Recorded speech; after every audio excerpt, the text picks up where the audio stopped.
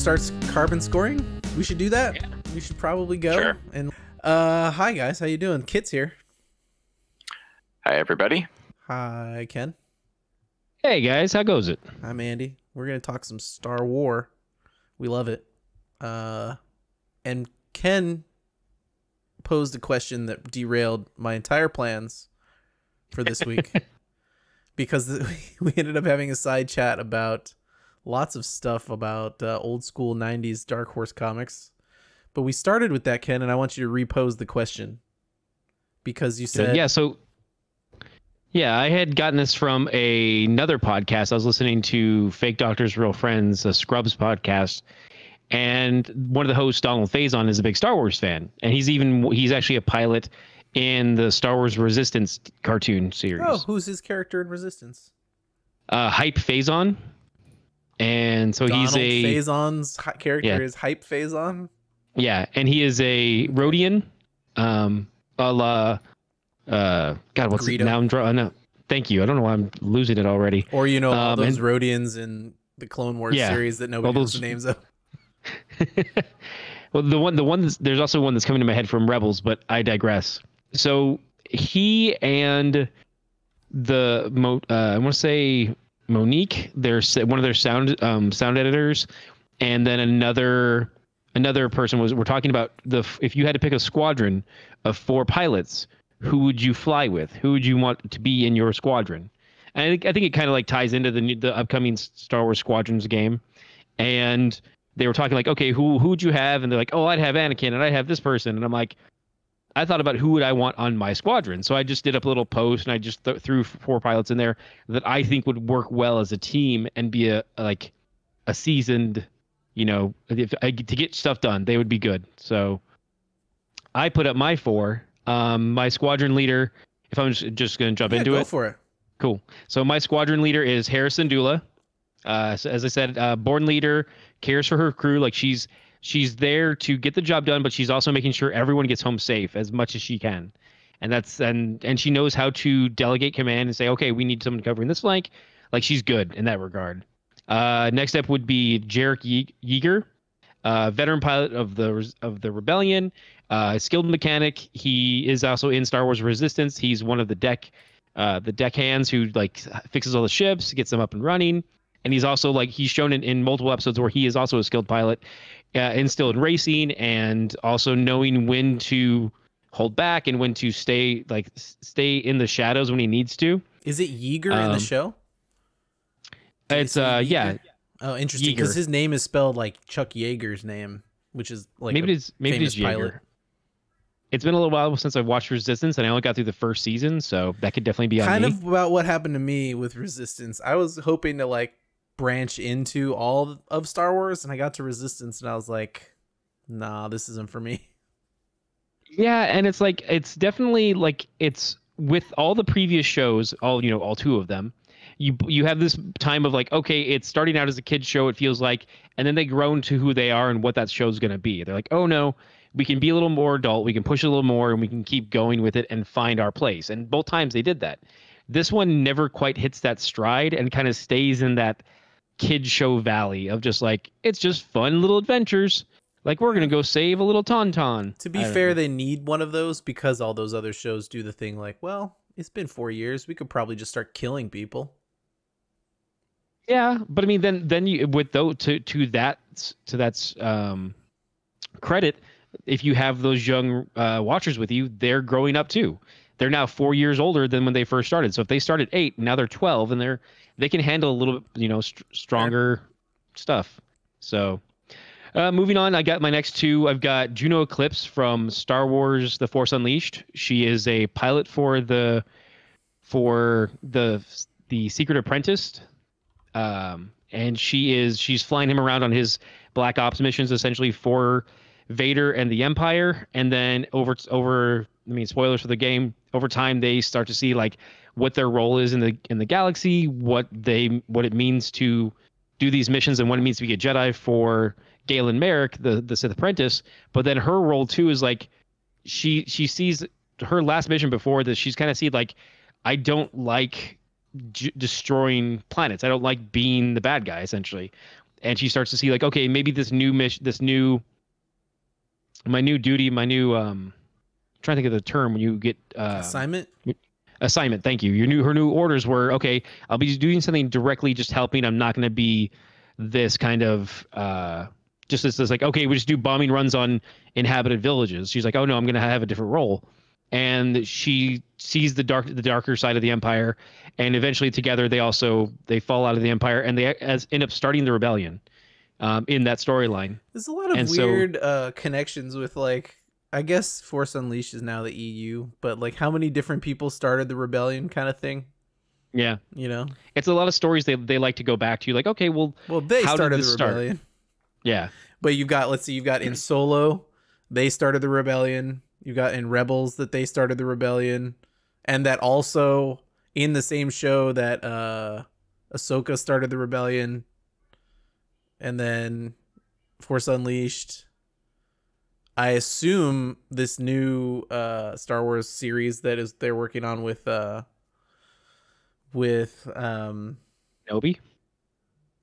Kenobi, yeah, we'll probably have it, and then the game that we just talked about like a bunch that I can't remember the name of because it's the middle of the night. I think it's Squadrons, but it's actually set. Squadrons is set after Return of the Jedi, because they're taking down the remnants of the Imperial fleet. And it's called the Rebel Alliance. But Fallen Order even Alliance of Rebels. Fallen Order even has the implication that they're going to start a rebellion. Yeah, and I mean, I think that's part of it too. Is that you learn that you don't just like no one necessarily.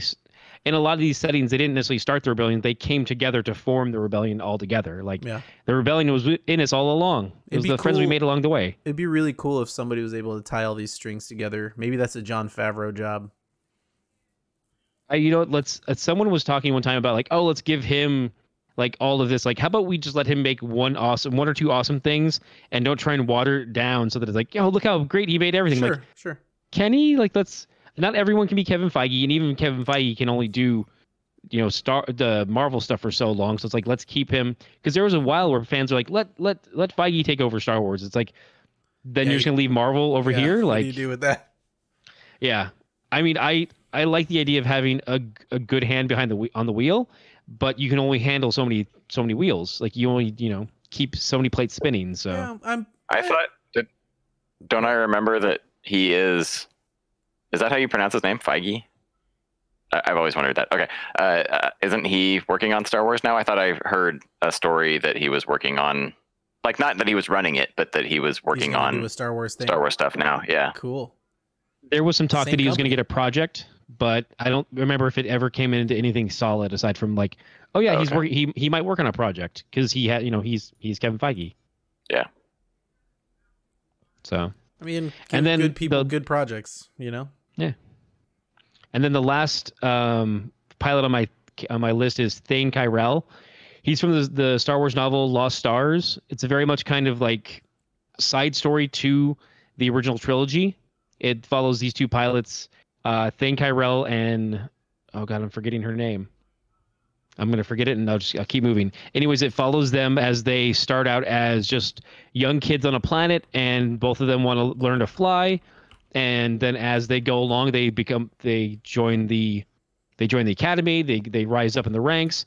One of them ends up falling away, and they both find their own stories as it weaves in and out of the original trilogy. Like, it starts just before essentially New Hope would start. And then I guess it starts before then because it's a flash. It starts out as with them as kids, and then it moves forward.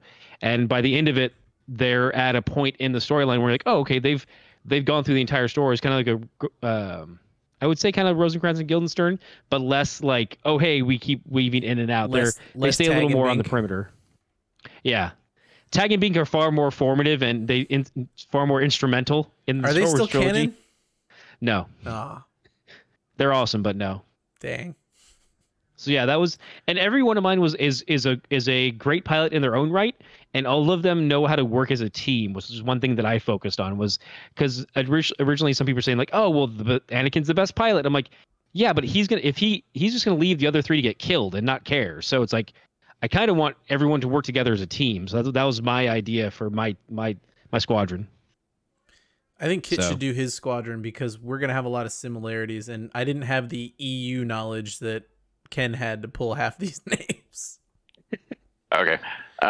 Right before I get started, I do want to also put in a plug for Lost Stars. It is a terrific book. Canon I still, or really is it- enjoyed it. It's aimed at it's a young adult novel, but it is a fantastic book. I really Lost enjoyed Stars.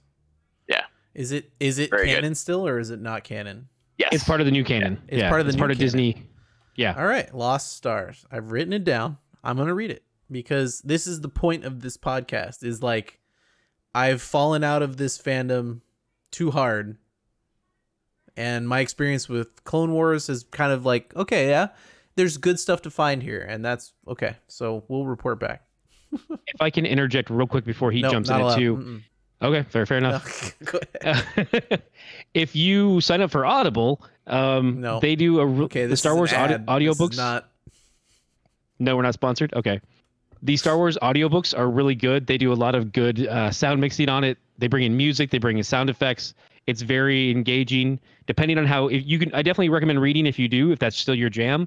But if you're more active in doing things and you listen to audiobooks, the audiobooks for Star Wars and Lost Stars is very good. Can I go on a tangent because that's what Yeah. we do on We Were Gamers podcasts?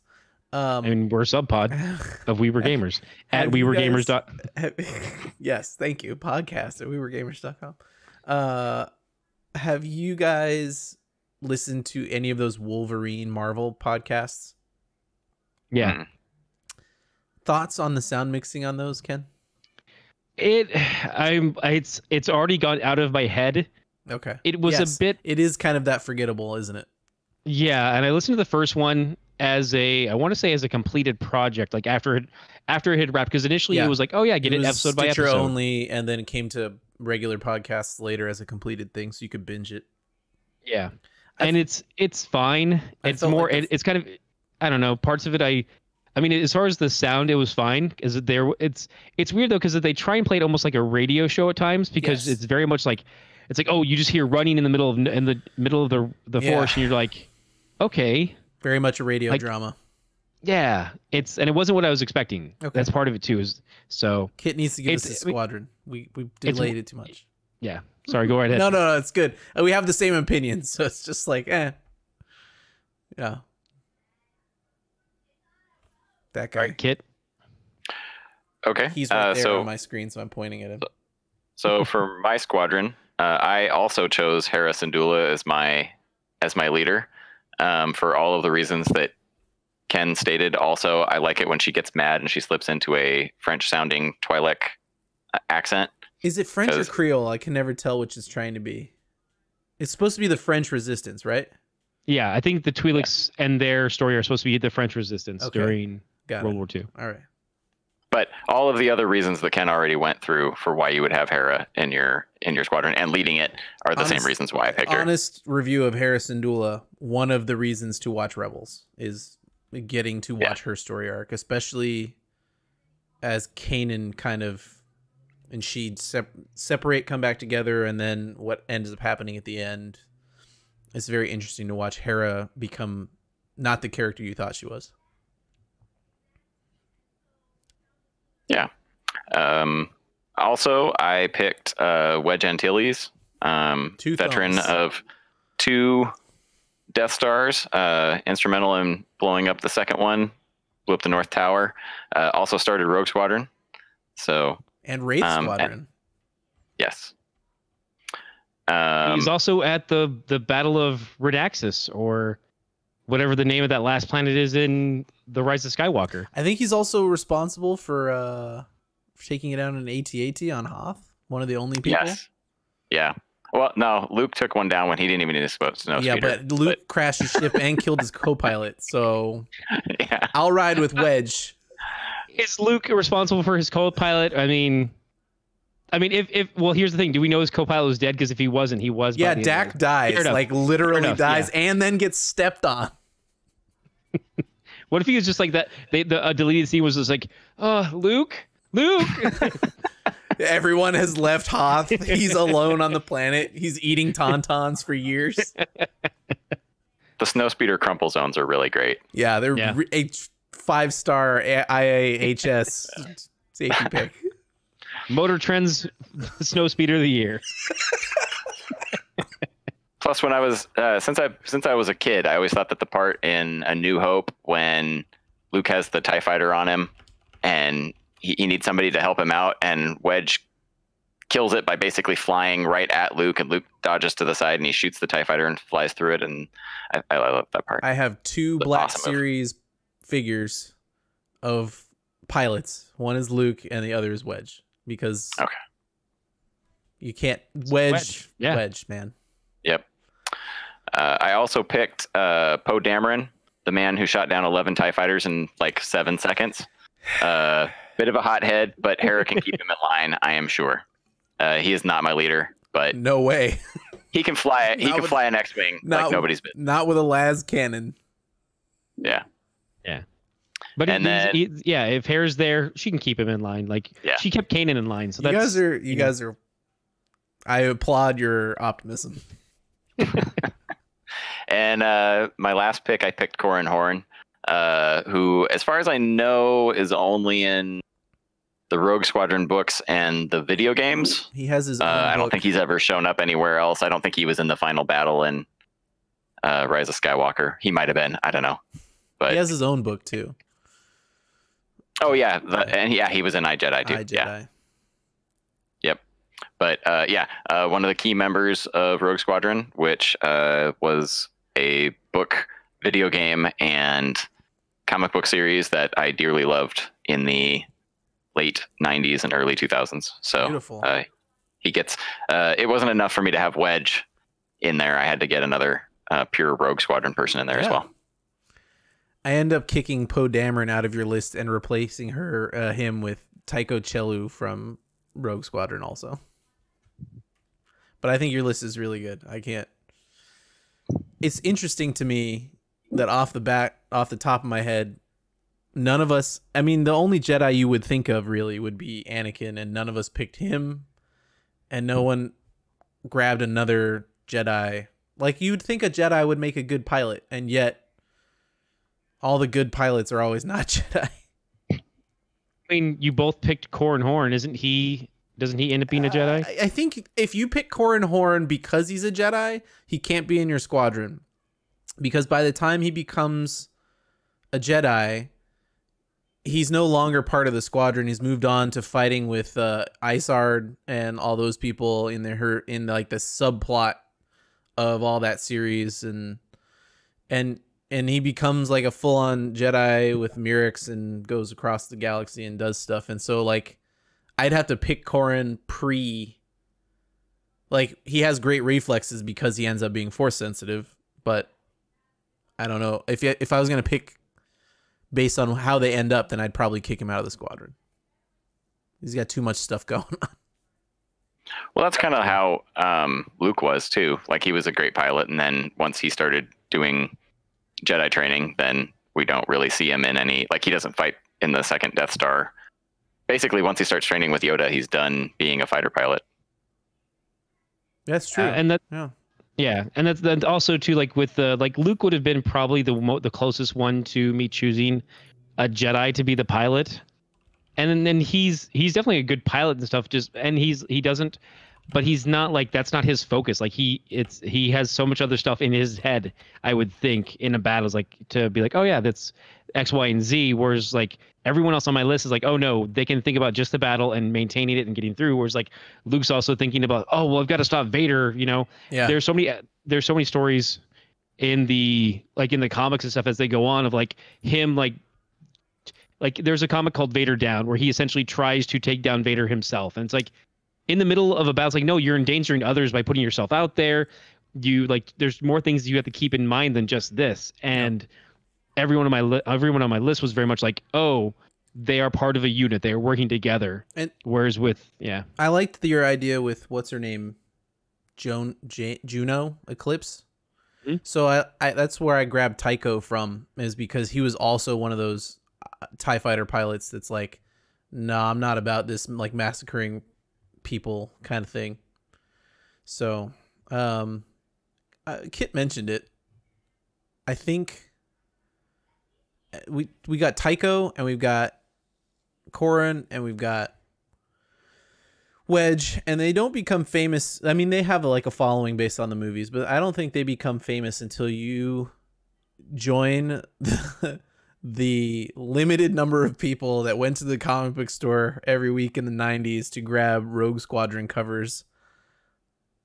I still remember the one that grabbed me, Kit. I don't know if you remember this cover. The cover that I was like, I am reading whatever that is, was an ATST pointed at the sky with an X-wing in front of it flying towards the reader with like las bolts shooting at this X-wing, and it was just said Rogue Squadron across the top of it. I was like, what is that?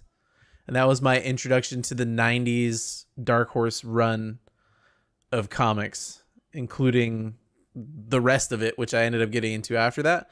But like, there was a huge run there. I don't know, none of it is canon anymore, but I don't really know how popular it was. Do you either of you have a gauge of like how many people really sat on these comics and loved them as much as we did? It's interesting because for a while they're a constant seller at the shop. Like there's always be like people looking for Star Wars comics during, even when they were like, oh, they moved on to the Clone Wars era, and people, and like it's all still Dark Horse. People still come in for some like, oh, I'm trying to fill in holes in my collection. Well, Star Wars comics are not unique to Dark Horse. I mean, Marvel started Star Wars comics in the 70s, right after the movies came out. So, I mean, as much as it started in the 70s, they've been in as constant production across multiple companies as a Spider-Man or a Batman or all these types of things. You could always find a Star Wars comic on the shelves, as far as I know. I mean, there was a gap. There was a gap. Okay. Yeah, in between the end of Marvel and Dark Horse picking it up, I want to say it was like a 4-year gap or something like that between, like it was like the late 80s when Marvel stopped, and then it was like the early 90s, around the time that they started up Heir to the Empire is when they started up. I think Dark Empire was the first Dark Horse comic that Star Wars Dark Horse comic, and I think that was like 92 or something like that. So, but I think it was like about a 4-year gap or something like that. Yeah, and part of that too is like because they crossed over with a lot of those characters, because at the time the Lucas Story Group was trying to maintain an idea of continuity.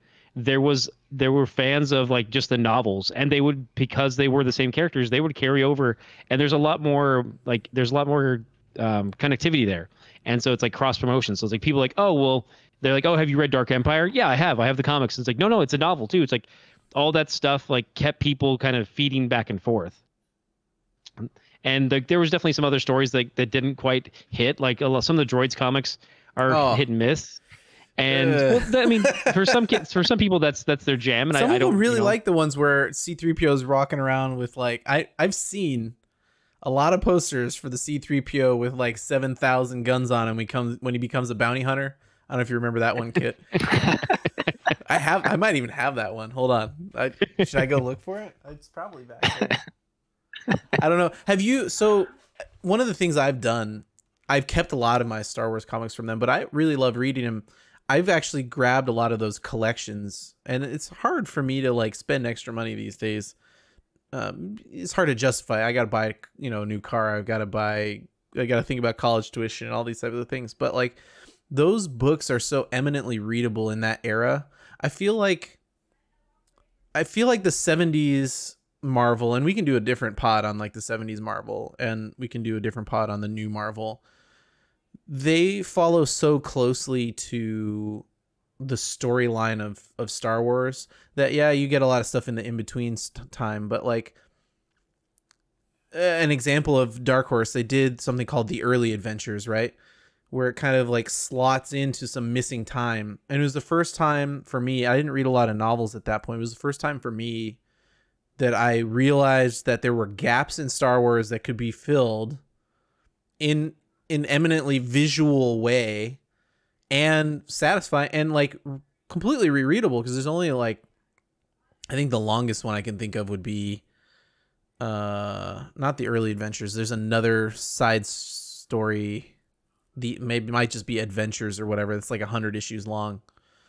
but they're all rereadable in a sense that the others might not be as much because they're so contained inside their time periods of what the stories are they're telling. Although that might just be kind of Rogue Squadron and the main trilogy. And then when we talk about some of the earlier stuff, it might not be as true about how contained they kept themselves. But well, I think they did in a lot of ways. Like, I think of either like there's times where they're like, okay, let's focus on, like they had their in I think the kind of the peak of it, they had like, okay, we had a Rebellion story running, we had a Clone War story running, we had a Dark Times story running. It was like, and a Knights of the Old Republic story running, like all four at the same time, to the point that there was a storyline called Vector that ran a story between all four series, even though. So it's like they were both like, you didn't necessarily need to read the other parts to get it, but it's like that the Dark Times still reads really well as a very self-contained story. Like, this is them during the Dark Times, and you can also read the Knights of the Old Republic stuff, and really it's its own story. Like it makes references to the game, but it's really just its own story. It's its own adventure.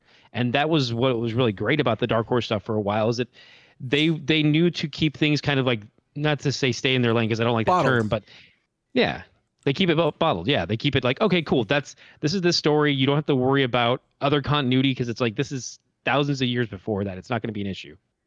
Yeah, I don't know. Maybe we start with Rogue Squadron for a second here, because that might be the one that's most tangentially, or tendrils have the most connections to Star Wars proper, and also like books and other stuff. I felt like it knew exactly what it wanted to do. It created characters in the comics that ended up in the books, and books characters ended up in the comics. And they did it so seamlessly to me that I never knew, because I started with the comic. Like I said, that cover grabbed me off the shelf. I read these characters and I was like, who's this Tycho Chelu guy? This guy's amazing. Why is he in any of the shows? And then I'm like, yeah, Wedge is really awesome. And then that gets me to the books. And then you read the books and you're like, well, Wedge is obviously cooler than all of these people because he's keeping in line the insanity of this. But I don't know if those books would hold. The books would hold up without the comics, but would the comics have held up without the books, do you think, Kit? Yeah, absolutely. Yeah. I think that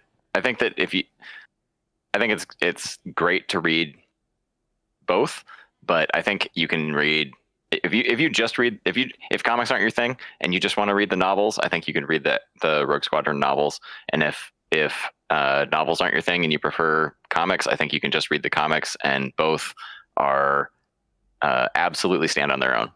Yeah. Was there a standout story for you in the Rogue Squadron era?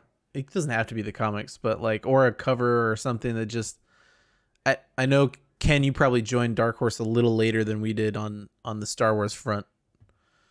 Yeah. I was over on the, I was definitely not, I didn't jump into the X-Wing Squadron in that era. Yeah. I came in later, or I was with other comics and stuff, but yeah. Yeah.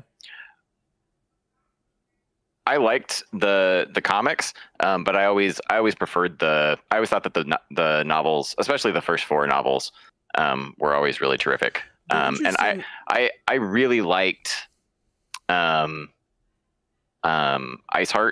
and I liked her whole thing about the deal with her dad being in the ISB, and then her sort of taking over after the Emperor was killed, and she was just like the Emperor's consort or something.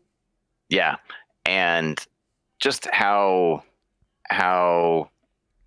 I don't know, that to me, she always felt like a kind of like a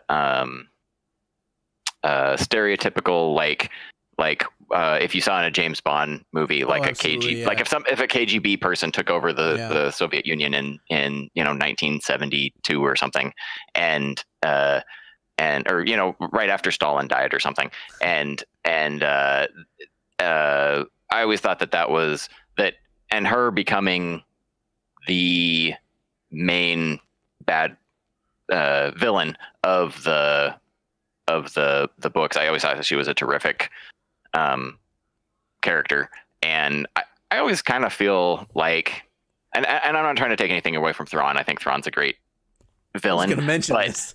Yeah, but I always feel like she doesn't get the credit and she doesn't get the appreciation that she deserves, because she gets nowhere near the amount of attention that Thrawn gets. But she's a fantastic villain. If she had had another book, like a prequel book or something, she might have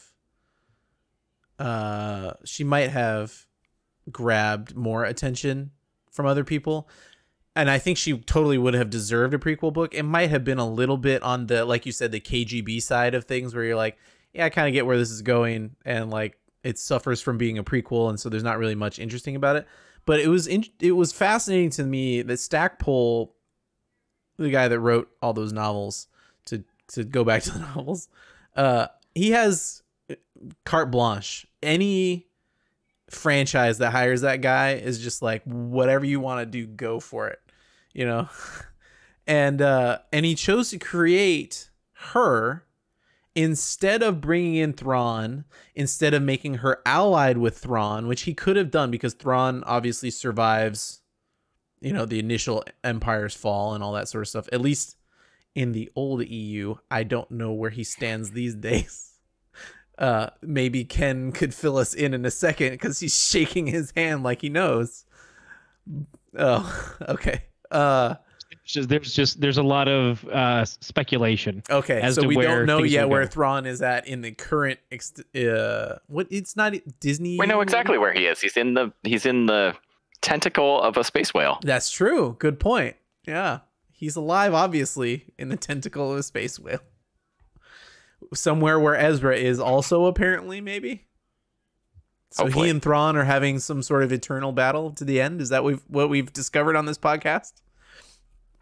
It should be a short battle. I think Ezra still has his lightsaber. Yeah.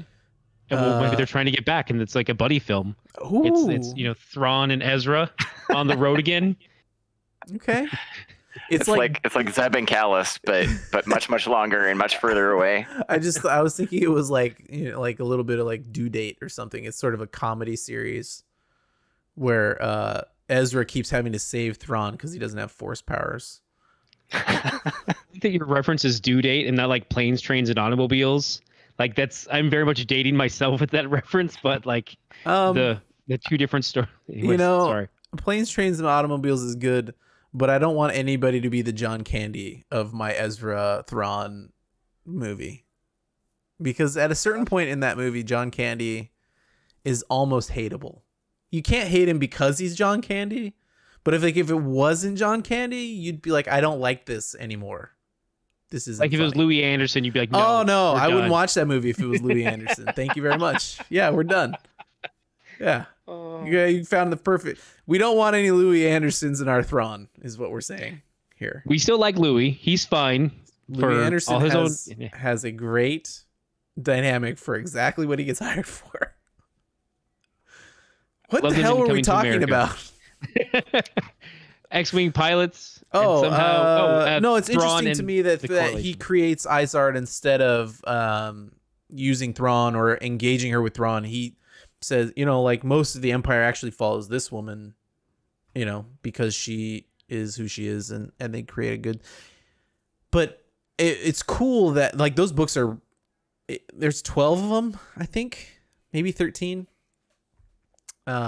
And they're long and they have a lot of story and canon inside of themselves. What I really liked when I was a younger man reading the comics about that was they were all, especially for Rogue Squadron, they were all 4-issue blocks. So if you grabbed 4, you get more out of if you read the 4 before and the 4 after. But it was like, here's the mission to this planet to destroy this Imperial garrison, etc. So I think that's where you begin to like a lot of those pilots that don't get any name recognition or anything else like that. And it's a really good entry point, I think, for having gone into after that some Dark Horse series that maybe weren't as friendly to the to the lay reader. Like maybe if you picked up the 4th XR Kun series, you didn't know what you were reading. I'm not a huge canon knower. I don't know what the right word is for that. Canophile. I guess it also depends on because there's so many different eras of canon now that it's hard to. I like XR Kun, but I get all the Tales from the Jedi jumbled up in my head, is what I'm saying. It's hard not to when you have that many comics just in general. Like even because you'll have even the original Marvel stuff, the Dark Horse stuff, the new Marvel, like it bleeds together at times, so it's understandable. Plus, that's just talking about comics, not even about the novels, and then the tie-in video games. Like it's understandable that stuff just kind of becomes a gel of like Star Wars in your head. Yeah. And the XR Kun ones were set like a generation or something before. Oh, way before. Yeah. K and what's the other brother? The Keldromas and everybody, the Keldromas! Right? Oh my god! So good! Yeah. Oh. What is his name? Ulrich? No. I'm thinking of Frieden Nad. Yeah. XR Kun. Frieden Nad. Frieden Nad's the one who's dead by the time is way before right? XR Kun, isn't it? Yeah. That's who I was. Yeah, that's who I was thinking of. Yeah, I was thinking of Frieden Nad, not XR Kun. It's funny because like the XR Kun is one of the things I always meant to get into and like research because I always heard there's such good stories. I just never got into them. Like it's not that I'm sorry, I just never got to them because comics.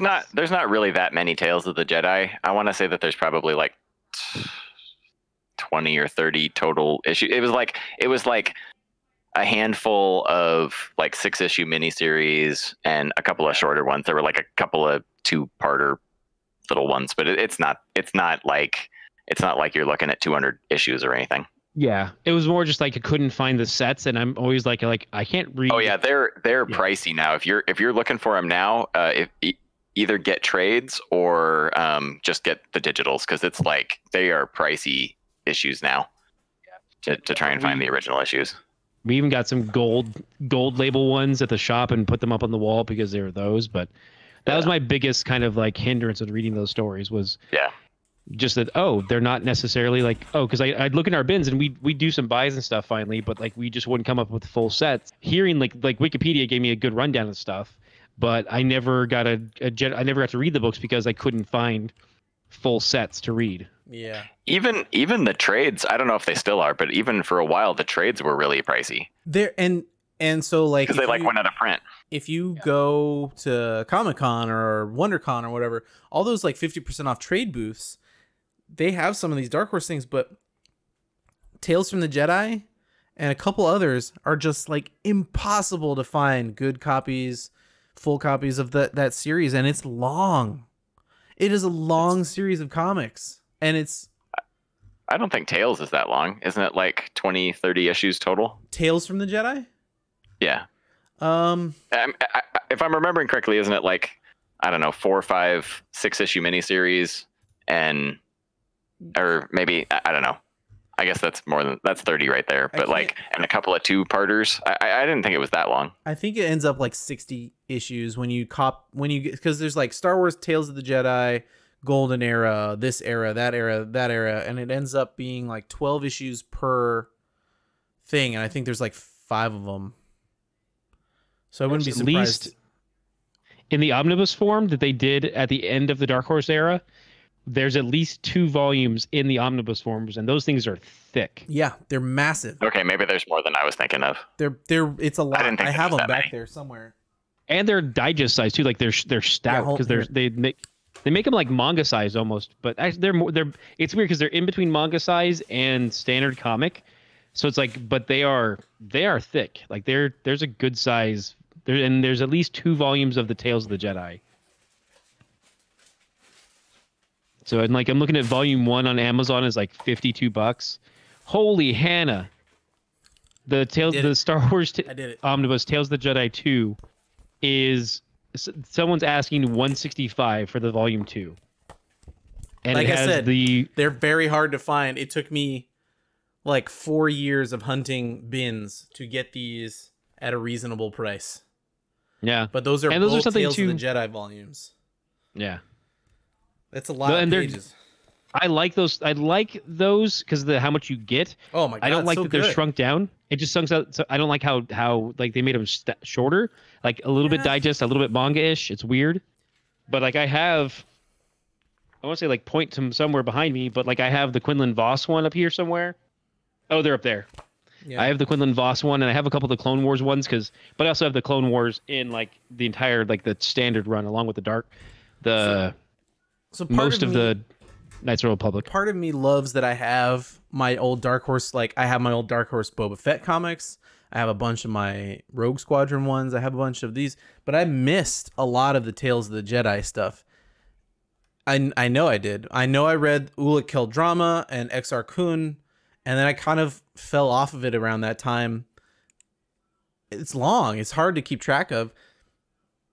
And if you try I'm just going to point out that you can get all of these digitally for pretty cheap, because I know I bought them within the last 5 years on Amazon. Okay. They were even more on sale, but I want to say like they're you can get all of them, and because there were a couple that were very low print runs that I didn't get in the initial versions. But also there's only 7 of them, 7 series, and I know not all of them are 6. I think that there's 1 or 2 2s and there's a couple 5s. So like at most there's like 40 comics total in the entire. It makes 2 volumes, which is a lot. Or 40 issues. 40 issues. Yeah. It's a lot of reading. Yeah. That's digest. That's smaller. But yes, they are because stuff goes in and out of print. They are pricey. So for this particular one, I would suggest digitally. It's like $1 an issue, or cheaper if like when I got them, Amazon was having a huge like Star Wars comic sale, so everything was like $3 for. You are following the proper procedure for We Were Gamers. Buy it on sale. That's our motto.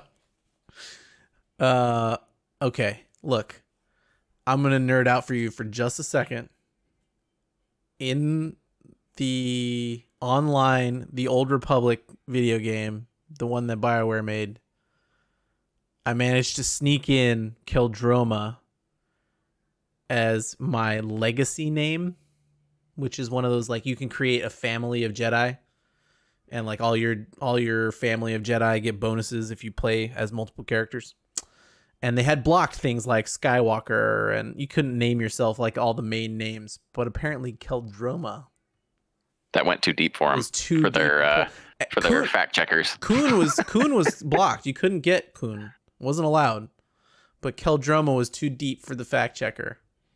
Well, he had the first double-bladed lightsaber, so like they're gonna know about him. Yeah, that's true. Was that in the comics visually before? Yeah. Interesting. Oh yeah, before Maul. Yeah. He killed his master by using 2, I believe is the story. And then was like, why don't we all use 2 all the time? And then piece them together. Someone could correct me it's been like 10 years since I've read those books. But what was interesting to me about that series, Kit, you know more about it than me, was the ambition, I think, to go beyond what was known. I don't think that was a Lucas idea of what existed in the past this far back. This is before that Old Republic video game I was talking about. It's before Ken. It's before Knights of the Old Republic. It's before anything that I could think of that would have existed at that point in time, or later even. They decided like, hey, what was it like when Jedi just sort of were around, but they weren't a religion? Or like people discovered they had force powers by riding on the backs of giant birds and then not dying. Or, like that's what I remember from those early series is like they had these crazy looking starships. It was like they blended Star Destroyers with fighters. No, like what were the Admiral Akbar's species? Moncal, like blend a Star Destroyer and a Moncal cruiser and like put the spires on it from the medical ship, and then they were like, yeah, these are what ships looked like back in the day. And it was crazy. And they just sort of had like brothers and sisters wandering around with, I mean, like, to me, I read this and I happened to just pick the right one of grabbing the Keldroma series first, because then you were in the right order. When I got into Exar Kun and Friedenad and all that, like, it was in the right order magically. And I think around Exar Kun is where I was like, I don't know if I like these people. They're mean. They're all killing each other. Why are they doing that? It was wacky at the time. Or did you not feel that way? I thought so. I read these back in the 90s when they were coming out, most of them, and when Star Wars finally started coming back in like the early to mid 90s, I was just so hungry for anything that like I was like, I mean I was just all in on everything at that point. So like the Heir to the Empire books, the Dark Empire comics, and these in particular, I really resonated with me. I thought that it was a really cool idea to go really far back in time, not have to worry about any of the messing up anything or whatever. They just had their own little sandbox that they could play in, where, you know, we and really when these were coming out in the like mid 90s, we didn't know anything about the Jedi. The only Jedi that we had ever talked to was like half a movie of Obi-Wan and some Yoda stuff. Yeah. Right. There was no prequel yet. Yeah. Right. This was predating the prequels. We had no idea. They didn't have any idea. They were just like, all right, so this is probably what Jedi were like, and we're gonna go from there. And we're gonna tell some stories of good and evil, and there's gonna be some Sith, and there's gonna be some Jedi, and there's gonna be some cool stories. We're going to go to Onderon. There's going to be flying monsters. And I really dug it. And I thought that it was really, really cool. How many of our pilots did we pick that were from either Alderaan or Corellia? Almost all of them? I mean, obviously not Syndulla. She's from... Yeah, she's from... it's got to be like almost all of them. I just realized... Wherever like, the Twi'leks are from. Interesting. Okay. I don't mean... To, yes. I don't know where... Oh, wait, no. Poe's from... Or was he? I think he was born on Yavin. Yavin? Oh, yeah, wow. He was at least conceived on Yavin. Okay. I think that it's fascinating to have gone so far back to like Jedi's not a religion, it's sort of a practice. Right? Like you had to go to a planet to learn. What was Exar Kun's master's name? I can't remember. The guy that had the weird... Was he also Plo Koon's species? Or am I crazy? I don't remember. I don't actually remember what you're talking about. So he had two masters, Exar Kun, who was like this crazy Jedi Ken. Was his Sith master, and not Freedon Nad, the other one, Vodo. Vodo Siesk Bas. Is Vodo the same species as... I doubt he's the same species as Plo Koon. Oh no, he is something else. He is a Krivaki. Yeah. So is he the one that looks like a lobster? Yes, the lobster dude. Yeah. So he's the same species as Therm Scissorpunch. Who? What? The lobster guy in Solo. Therm Scissorpunch? Yeah, I got his trading card at Denny's. Therm. He chews on his hands. They're playing when they're playing Sabak. I can't figure out what to name he like chews on his claws. We keep Therm Scissorpunch might be a better name than Motor Trends Snowspeeder of the Year. That can't be real. I am not making this up. Okay, I'll have to Wikipedia that later. I have his trading card upstairs. I got it at Denny's. I'm not making this up. I believe you. He's a lobster. How is the quality of a Denny's trading card? Is it good, nice and thick? It's standard. Okay. Like just like a Tops or Tops. Whoever else makes still makes cards today. No, yeah. Don't post that in the chat. I have to read trading cards. I can't. That does not look like Krivaki. That is a different species. That's a crawdad. That's, I was just oh, guessing yeah. that they were the same species, but They have to be. I mean that's the closest that I can get. Yeah. They're not. That's a Nefran. Nefran from Nepotus. Yeah. They look the same if you put them next to each other. I mean, they're probably, they could very well be from the same system. Sure, one's a lobster, one's a crawdad. They all taste the same. It was crazy to read a story where it wasn't like what Obi-Wan had described was what we had of like the Jedi Order was this massive religion and thing, and like Jedi was a religion, and you had got the feeling that it had been a bigger thing.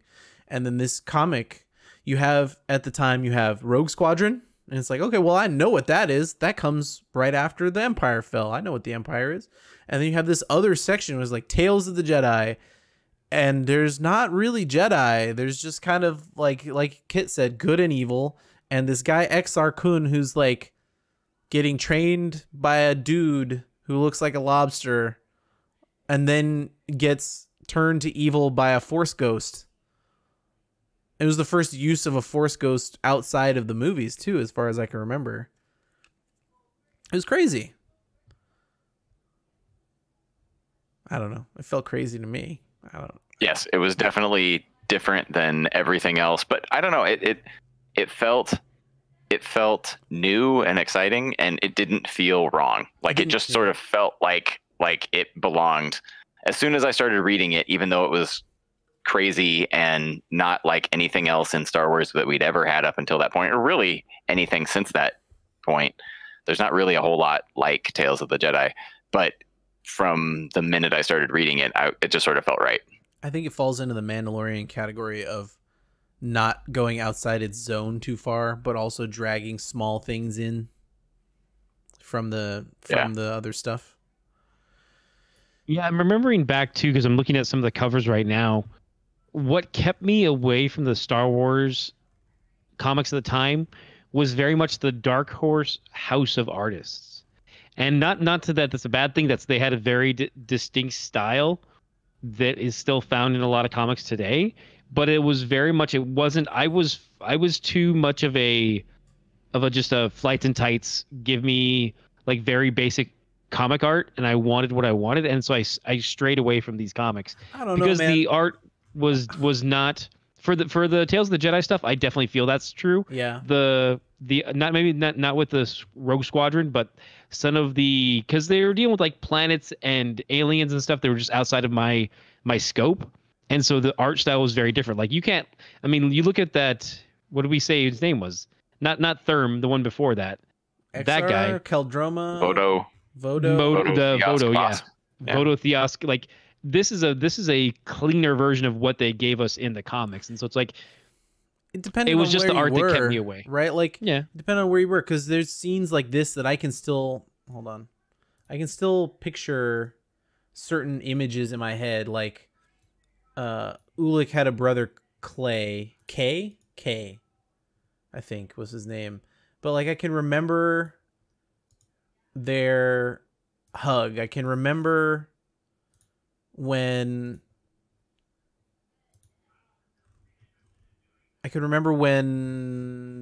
he betrays. Who does he betray? Vima. I think he has the Sunriders are his. You probably heard of the Sunriders. But like his apprentices are the Sunriders, and they betray, like the images are detailed enough when they needed to be. Yeah, they were kind of a mess sometimes, but I feel like Dark Horse had a style of way too much color and way strange colors because they were trying to be alien planets. And then in certain moments, just really being the first time that I can remember a page just sticking with you. It might be because it was Star Wars, but also it has to be partly the art, I think. One thing I think about the piece you shared too, though, like this is definitely a digitally colored piece. Like at this point, this is not like a scan from the book. And so some of the colors at the time were added to, maybe not, I don't want to say drab, but just led to it being more inaccessible to me is the way I want to put it. That's not fair. that it's bad. It's just at the time, with the stuff, I was just like, huh, it just didn't quite hit for me. Whereas like some of the later stuff, I was just like, I was all in because they had artists who were like more of a carryover from different houses. I don't think that's Like- entirely true, Ken, because I remember, and I don't know, Kit, if you grabbed this too, but like the Boba Fett comics, they were printed on very, very high gloss paper. It wasn't comic book sheet. It wasn't old style Fett. comic paper. Boba Fett. Yeah. Sorry. But like they had this book called The Bounty on Barcuda that I still remember because it was every single page was super like thick cardstock gloss paper, and the colors they jumped off the page, unlike other Dark Horse series at the time, like the early adventures or other ones that I was picking up off the shelf at the same time. And it seemed like they were willing to put in the money on being premium on the color side of things as much as they could.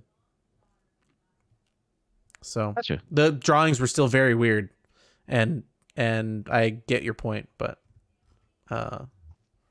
Dark Horse. That was just for me. That I just because we're talking about it, and I'm looking at images, and I'm like, oh, this is another thing that never quite at the time didn't quite land for me. Yeah. But yeah, If you had to pick a storyline, Kit, from the Tales of the Jedi run. I really liked the Nomi Sunrider story. So I thought that was good. really cool. Yeah. But I also really liked, I really liked the Tales of the Jedi. Like I said, some of the later series had really low print runs, and I wasn't able to pick up some of the stuff near the end. Yeah. But yeah, when the Keldromas and Tot Danita go to Onderon, that was a great one. I love the Nomi Sunrider story. That one would probably be my favorite. But I mean, I really like those stories. Those were really good stories. I didn't realize how much I would connect with Nomi Sunrider until later in my life. Right? Like her story is kind of an adult story where she marries a Jedi. She has a baby with a Jedi, and then he's obviously spoilers for a 1990s comic, but Ander, her husband, is later on in the series, and you're like, well, that's like at the beginning of the first issue. So I mean, like, is it though? he dies. He dies pretty quickly. Am I in conflating her, her being a younger character in another series then? Oh, maybe. When she's in another series as like a really young trainee or something. Oh, I guess I'm not either. I haven't read that one, or I'm not remembering that. Or I'm remembering it wrong. But the one where he dies fairly early in the story because it's her story. He dies like, I don't know, halfway through the first issue or something. Right. But yeah, it's crazy. And then like she doesn't get drawn into being a Jedi right away, as far as I remember. She kind of is like, nah, I'm done with this whole like Jedi thing. And that was kind of new at the time too. Well, basically, yeah, her husband gets killed by like some, I think they were just like gangsters, thugs, yeah. And she basically has to defend herself and her child, so she just picks up the lightsaber, and she is also force sensitive, and she picks up the lightsaber and kills him. And then she meets, I don't remember who her Jedi Master was, but she meets her husband's, and no, he was an alien. But I think he was like a four-legged. I think he kind of looks vaguely like a horse, but I can't remember what his name is. She meets Keldroma at some point, I remember. Yes, but that's not who I'm talking about. So in at the beginning of her like coming of joining the Jedi story, he's the one who, he might have even been her husband's master. Maybe, I'm trying to remember because it's been a while since I've read that. They might have been going to meet him, but I can't remember. But he keeps trying to get her. He's like, you've got all of these powers, you need to be a Jedi. And she's like, I don't ever want to fight again. I just want to like not have anything to do with this. I just want to leave and get on with my life. Yeah. She's a very reluctant Jedi. It's like But- 4 different masters listed on her Wikipedia page. Well, you have Does to. one of them kind of look like a horse? Well, some of them remember are force ghosts at the point that she's alive, like Vodo and others. I think Yeah. show up and train her, but they're long dead because they were murdered by Kuhn and a couple other people before them. Yeah, there you go. See, you found pictures from Barracuda. Look at those colors, crazy purple everywhere. Her the 4-legged one you're referring to, I think, is Thawne. There you go. Yes. Yeah. Okay. Well, are they going to make a Therm Scissorpunch Black Series figure? Probably. They already But it'll be an exclusive somewhere that you can't get it. Denny's exclusive. Yeah. Sizzler or not Sizzler. What's the seafood one? Sizzler is a Red seafood Lobster. one. It'll be Red Lobster. too. It'll be a Red Lobster exclusive. Joe's Crab Shack Black Series exclusive Therm Scissorpunch. Oh man, I gotta get that. I'd buy it if it said Joe's Crab Shack on the front of it. It has their like the branding right there on the side. If they change Just like when it's you buy not a black. pop. It's the box is the colors of Joe's Crab Shack. Just like when they get a pop that has an exclusive sticker on it, like, oh no, that's the rare one. That's got the sticker on there. Just We know what that peel one's the for. sticker right off and put it on a different box. There you Yeah. Okay, so Therm Therm we've Scissorpunch. decided will be the hardest Black Series to get, but Ken, I went to Target for you a couple times. You went to Target for us. Okay, you were there. You were buying other stuff. This is a mutually beneficial thing. We're working together. I didn't send you off into the wilds of Target during a pandemic. You were like, well, I'm already going to be out there. Yeah. It's like essentially you're going out there in your bounty hunter gear, and you've got to get other supplies. You might as well look and see if they have some power converters. So it's like, oh, you were going to be there anyways. I'm having haunted flashbacks to how you're gonna leave me in the middle of when we play the zombie game. Like, no, just go in the barn over there and check for my stuff too. I always I cover everyone. The only person who's lost someone is Dixon. And that's because he stood next to the flaming car. Don't stand next to the flaming car. It's a good rule for anyone. That's fair. Well, then he got hit by a blood juggernaut. Oh, the blood Yeah. juggernaut ripped him in half. Oh, that's a different game. Was He's that- lost 2 people. I guess, has Dixon lost 2 people Yeah. during our play? Mhm. Okay, yeah. So you cover everybody but Dixon. Basically. That says something I about wonder me. why. I definitely need to. I wonder I why. need to work on that. But yes, so in your adventures for A galaxy, one might say, of adventures. have you watched more of those, by the way? Yeah, I have actually. I watched a few of them with the kids. They're so good. They're okay. Yeah, What? they're Like okay. they're so I- beautifully animated. and it's yes, just- they're good in that sense. They're hard in the sense that a lot of them are self-referential, and my kids haven't seen Star Wars beyond that. They've read the books of Star Wars, but yeah, yeah. you kind of No, just have to that's fair. let it be what it is. They're fine. It's very much if you're not familiar with it, it's not really it doesn't impart to you like, oh, who are these characters? I'm But happy they it's exist. yeah, But that's fair. That's a good read on it. okay, there's a huge controversy all over the internet about how unavailable the new Target exclusive Galaxies Edge. Did I get all that right? Yes. So Give it some time. The Millennium Falcon, I checked right before we recorded this. The Millennium Falcon is right now available. If you go to target.com, you can put one in your cart and get one, the $400 Millennium Falcon. So give it some time. Maybe Target will get some in stock. Maybe when the market drops, all of the scalpers will take them back to Target and they'll all miraculously show back up on the shelves. what is this? Oh, is it a vintage series Millennium Falcon? Yeah, Yes. it's a I'm not even sure if it's a repaint, but it's like they released it like 10 years ago as Legacy, Uh-huh. and then it's by far the best Millennium Falcon. Well, this But one's got it's also Honda. really overpriced. Like it should probably be. I mean, really, it should be like the last time that it came out, it was like $150, and this time they stuck 2 figures in there, and now it's $400. They so they it's- put 2 figures and some porgs and you can change the deflector dish. Yeah, and it comes the with the toy. escape The Falcon pod. toy itself is virtually unchanged from the last time that it came out as the Legacy Falcon. Fair point.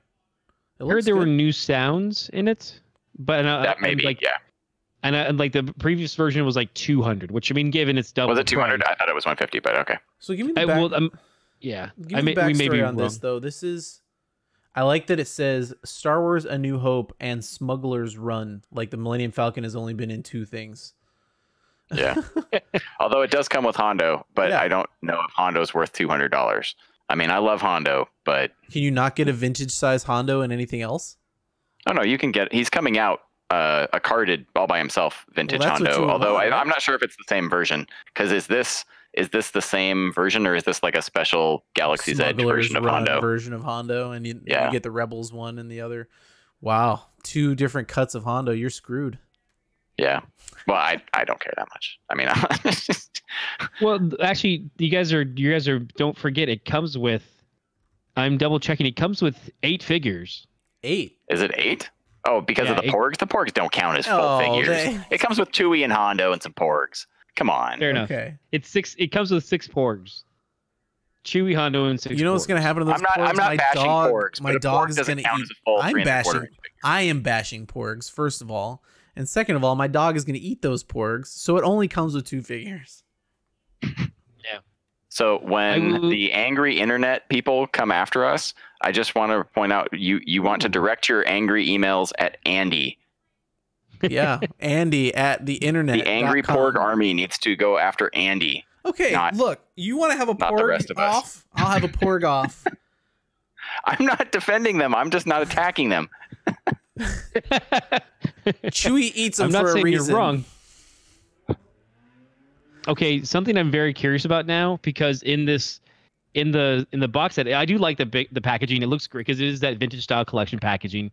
But in the packaging, it also shows like 3 canisters of like essentially like minerals that they could be smuggling. I'm like, do those 3 canisters come with it? I don't think they do. But I'm like, that's a missed opportunity, because it's for $400.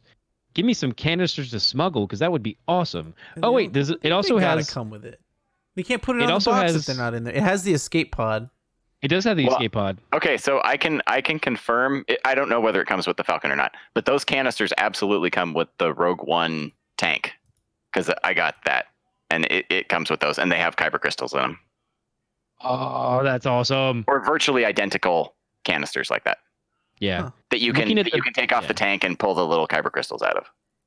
Looking at the like another shot, I don't think they come. I don't think they're in it, which bums me out. You can fit Hondo in the escape pod that he never used. Yeah, that was never in this version of the Falcon, but no, because they don't list it in Solo, a Star Wars story. They only list it as A New Hope and Smuggler's Run. Yep. Man, that is okay. So you can get the $400 Millennium Falcon, but people are upset that you can't get a bunch of stormtroopers. Yeah, a lot of different. So part of the backstory on this too is there were these 3-packs, I put in quotations, available within the Disney parks. So is this because Disney is closed that they've come to this conclusion of we need to sell toys, so let's give them to Target to sell? I don't know if it's a matter of that, Disney parks are closed, because technically speaking, there's still Disney World that's still open, and I don't know about the international Disney parks. I don't know if they're open. So, but that's definitely a possibility. I thought of that when I first heard about this. I'm curious though, because essentially it could just be that they want to get more use out of the molds, because a lot of these are just reuses from these 3-packs. Oh, okay. They had a 3-pack that had a mountain trooper, I want to say Phasma, and then Commander Pyre, who's like a gold-plated looking trooper. From like where? A la Phasma from from the Resistance cartoon is where I first saw Commander Pyre. Okay.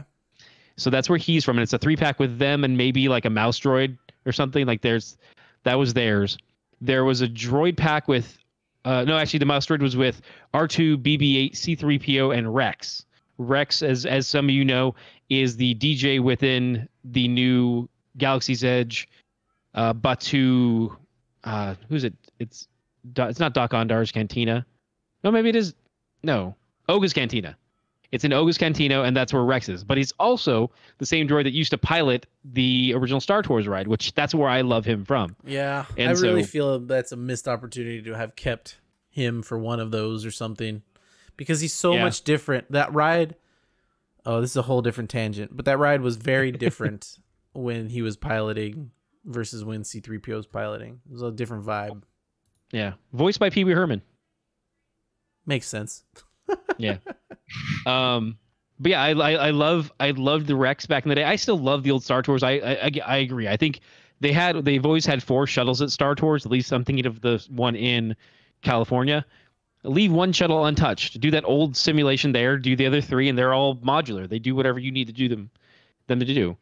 And then there's also a Hondo 3-pack, which was like Chewie, Rey, Porgs, and Hondo. And that Hondo they were all exclusive to the parks. So you had a lot of Black Series people who were collecting and like, okay, well, who can go to the park and buy me a $60 set just to get Hondo, Rex, and Commander Pyre? But the Stone Trooper was a repaint of, Commander Pyre was a repaint, and then Stone Trooper was a repaint of a Shore Trooper. But Pyre, the Shore Trooper, It's a short and trooper. Hondo, the Shore Trooper from Oh, a Scarif One. trooper. Rogue One. Scarif Trooper. Okay. Yeah. They're Yeah. called shore So- troopers? There's some people call them shore troopers because the first time we see them, they're walking along the shore. Coastal Rogue One. Defenders Stormtroopers, also known as I always thought they were called Scarif troopers. Well, if those troopers were in other locations outside of Scarif, it they would says have were another on name. Oh man, I'm not gonna even try. There's multiple planets listed here for some sort of canon. Yeah, and so these were all they repainted a lot of different stuff, and they've been available through the parks. But they made a deal with Target to also sell them as single packed figures. So it's like, okay, now we can start to get them. If you can't go to the parks, if you can't make it, you can find them in the middle of, in Piedmont, North Dakota. You can go out and get a Hondo, a Rex, these types of characters. And then the pre-orders were, of course, a bit of a shit show because of the bots on the internet and the people who are just running bots to be able to buy a billion of them and then resell them. And then the drop in stores was thrown off because some stores respect street date, some don't, because they just don't know or don't care. A combination of the two. And so that has caused and also they had a nice display end cap set up. That's caused a lot of okay, can we find these figures? Some people were getting them because they broke street date. They had them already. And they even showed off that there's a Cardinal figure as well who was not available until this. And they weren't even in the parks. This is a new specific figure. Cardinal originally popped up in a novel, I believe the Phasma novel. And then later on, a secondary novel based around Batuu and Galaxy's Edge, the Black Spire's Outpost. Oh, is that the one where you find out That's the red one. who the woman running around Galaxy's Edge is? Vi. Yeah. Vi, That's I guess is her name. Yeah. She's in both the Phasma novel and the Black Spire's Outpost novel. Nice. Vi Marati, I believe her name is. I don't know. I Yeah. didn't know who she was. She was taking pictures with people last time I was there. I said, "Oh, that's weird. I didn't think they allowed costumed people to." Apparently, she's a character. Yeah, she's Vi Marati. She's from the new canon. And she's cool. I've only seen a bit of her story, but she's also in a new Lego set too, which we can touch on later. But anyways, that was also part of this drop of hey, Galaxy's Edge trying to push out the. It's another part of their brand, and it's another thing they want to push. So there's actually 2 new Galaxy's Adventure shorts about Batuu and the Black Spire's Outpost. There's also Black Spire's Outpost stuff And the Sims. in the Sims. The Yeah. Sims, yeah. And so it's they're pushing it as another brand, and it's I'm fine with that. I love Star Tours, so it's I was happy when. I loved when you finish Star Tours, you go down into the Star Trader and you could find certain toys that are based on, you could find the ride, the vintage collection sized Star Tours ship. And it had they did Rex and stuff in there, but they were exclusives. But that time we didn't think too much about exclusives. We were just oh, cool, it's here. That's fine. That's exactly what I want. But now with everything as it is, everyone's hunting for it, and you've got to try and track down Rex and the rest of the troopers. So I don't know. I think Kit is already has the most sane viewpoint of toys of the three of us. Maybe Ken has I'd the agree. most expansive one, and I'm the most lost in terms of what I want. I'm all over the place.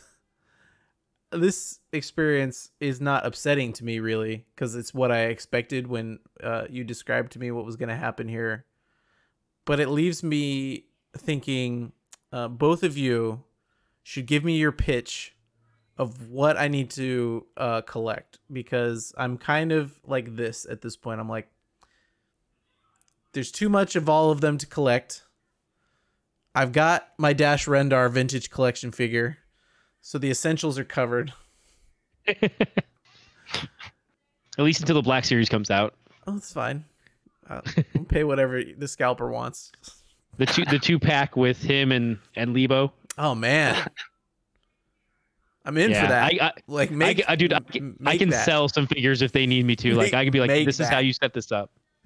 What's your pitch after seeing what's happened here? And I might have the answer for you in a minute. But of the Black Series, the vintage, the ships, what should I do here? I've got some of all of them, but I'm at a loss to discover where I really fit into the collection landscape as it's now developing. I got too much on my plate. We're adults. How many times can you run to Target weekly to try and find, figures, stuff like that? Like, what is the collection landscape and participation level that we as adults should be participating in? Well, I mean, I'll go first because I don't know. Kit, do you have a good answer, or where are you landing on this?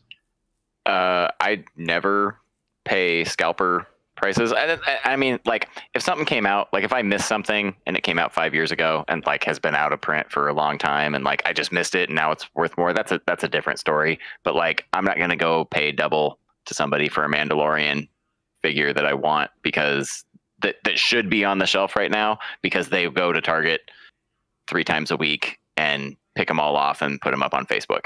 I'm just like, as a matter of principle, I'm not going to do that.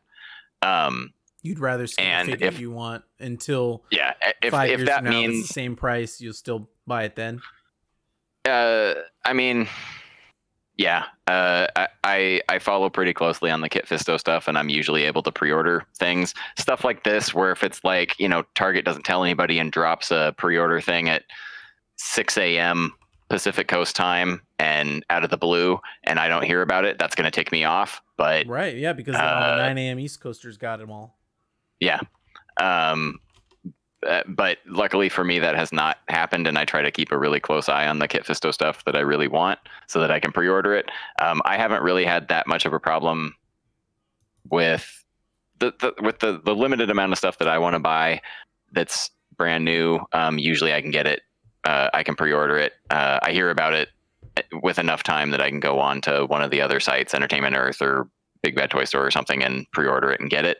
And I've had pretty good luck. I also open, so I don't care about the packaging. So if I can find it on Amazon and it shows up in a bubble mailer, completely smushed or whatever, as long as the figure's okay and actually in the bag, then I don't really care that much.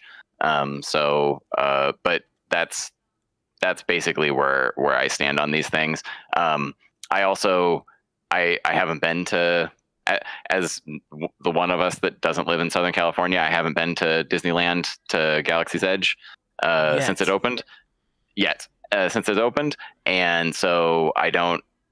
I've only been on Star Tours in my entire life. I've only been on Star Tours, I don't know, half dozen times. So, like, I know, but Are you okay, I mean, Ken? Are you I'm just like, okay? I'm hurting for him. I'm like, I can the sharp intake of breath and holding the left arm. I don't. So I don't have the same attachment to the robot Rex that you guys have. So I don't need him and whatnot. So Rex. It's unhealthy how much I am connected to that.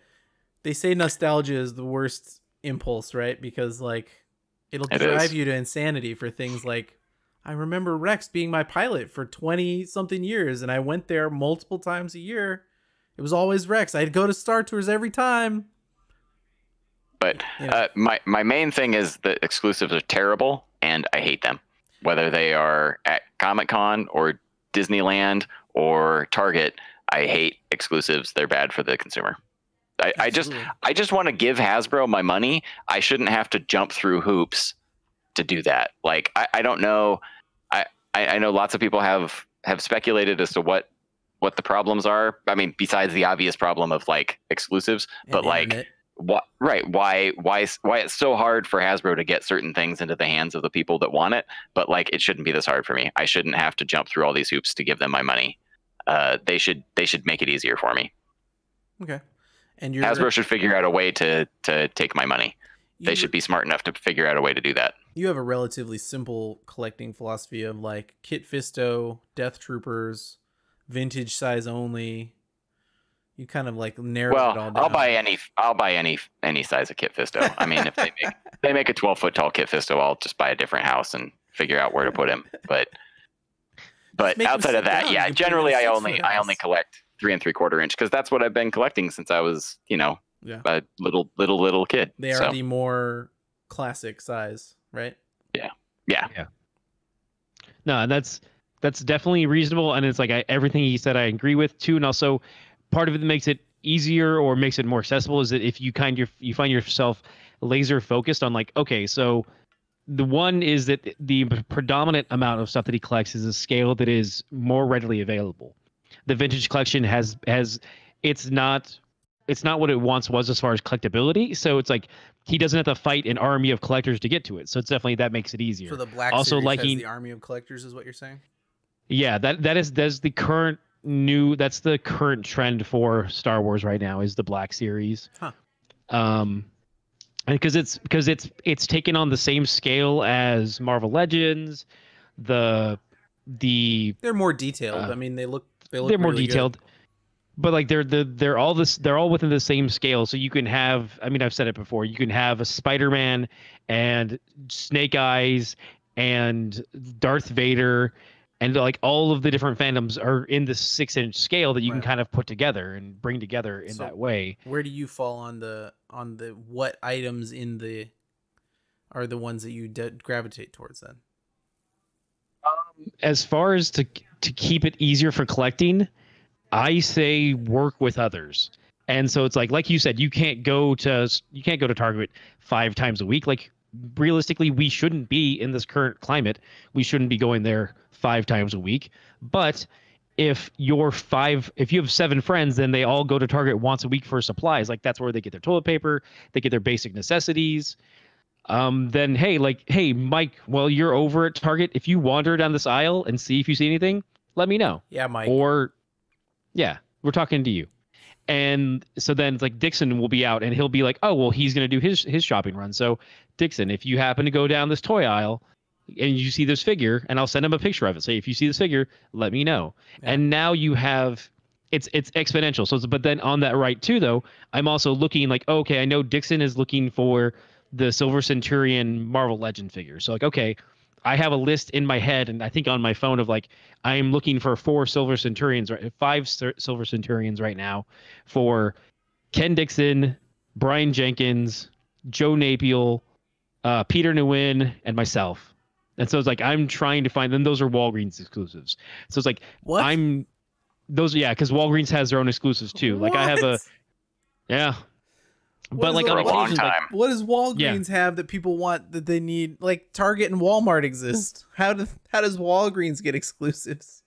They got one of the best ones in my opinion is the General. Oh, yeah, they've got money. Yeah, I see the money hand over there. Yeah, and that's so how it's like GameStop keeps getting stuff. Yeah, they just keep mortgaging off stores to get more money for or something. I don't know how they do it. Yeah, and they just announced this week they have a new Darth Nihilus figure. GameStop? For GameStop, yeah. I don't know who's still giving GameStop exclusives. They are functionally out of business. Hasbro? No, game companies are still doing it too. I don't understand someone just gets a phone call from GameStop or something, and they're like, "Yeah, sure, whatever." It's like the only people going there are scalpers for toys, and that's the only people left going to GameStop. Yeah. Well, they also got a Hulk exclusive figure that goes along with the new Avengers Ubisoft game.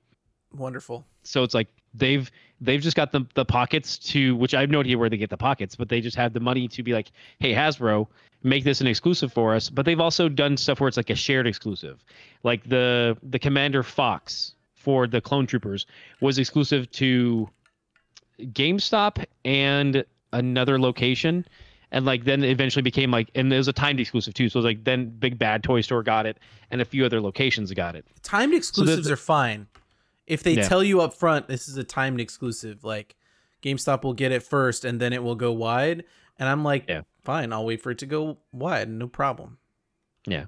And that's one thing to talk about too, is that these single packed special cards have showed up in the parks now. So you can get just the Rex Droid, just the not Phasma, just the Pyre, and these figures are individually available. Are starting to pop up in the parks. So that can help some people. That's true. Well, I think I have my own answer, which is I may be landing on my own strategy here, and I want to know what you guys think. Legos. One other thing too that ties in with this is if you have friends on message boards as well, look for them there. He just stepped all over it. He's just like, nah, I'm still going. It's all good. Go ahead. No, man. Yeah, I mean, if you're really into it, and if you like have to have certain figures, I've grown out of have to have. I really miss having gotten the Rex, right? Like that's any size Rex I would grab. Where I have, I don't think he's gone yet. No, I think he's still missed the pre-order of it. But I have the pop figure Rex that was exclusive to Downtown Disney for a while. I don't know if it's still exclusive to Downtown Disney. Probably not. But like I went and grabbed I think that. it is. It's a parks exclusive. Yeah, so I mean I have the pop figure because like I want Rex. Like as much as Kit likes getting Kit Fisto, I'd buy multiple sizes of him. You know, I like K2SO, but I don't think I'd go chasing every K2SO figure. Maybe I would, I don't know. I still am kind of like on the fence about vintage versus not vintage versus, you know, where my general action figure collection should go. I'm a little bit lost. Podcast at wewergamers.com if you have helpful suggestions. But I'm landing on maybe the Legos aren't so hard to find, actually. You can just order them on a website and get them sent to your house. Except for the exclusives. There's a lot of exclusive Legos. What? No. Don't tell me that. Are you talking about just Star Wars Legos? Yeah, uh-huh. Okay. What exclusive Legos are you talking about? Aren't there exclusive Legos every year at Comic-Con that you can only get at a Comic-Con? Yes, there are exclusive Legos at Comic-Con. You can get certain ones that go for like hundreds of dollars. Yeah. Like that was what I was talking about. Maybe not Star Wars one. Darkwing Duck like or Legos something this last year or something, Ken. 2 years ago. It's like there's like a bunch. Duck? I don't know. Some duck. The Deadpool duck. Deadpool duck. Yeah. Deadpool duck. It's like $300 for one minifigure. I can leave that stuff like out of my life. I can make that choice. Well, that's one thing too. As part of this Galaxy's Edge, is they released a new a resistance troop carrier that's part of the Rise of the Resistance ride. Oh, okay. And it comes with Viberati. It comes with a Mon Cal character. What size? And 2 droids. Vintage? No. It's Lego. Oh, it's a Lego. Yeah, it's a Lego set. Yeah, so it's a Lego set. On the Lego website. It is. I actually looked today because I saw it in the Target. It's $100. It comes with 2 minifigures and then 2 droid scaled minifigures. Really? Resistance troop carrier. I could probably give you Is that different than the Resistance ITS transport? Possibly. Let me actually, because I have it on my phone. Here you go. Because that's on the Target website. That's what it is. Yeah, that's what it is. The Resistance ITS transport.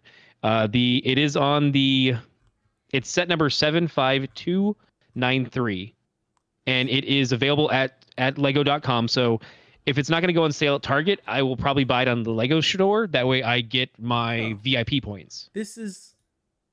Oh, okay. See, I looked at that and I was like, I have no idea what that's from. and so I kind of was like, meh, whatever. I don't know what that is. Yeah, and it has the Galaxy's Edge stamp on it, like it's part of that branding. So that's and I from the appreciate that. ride or something? What is that from? It's from the ride Rise of the Resistance. Oh, that's cool.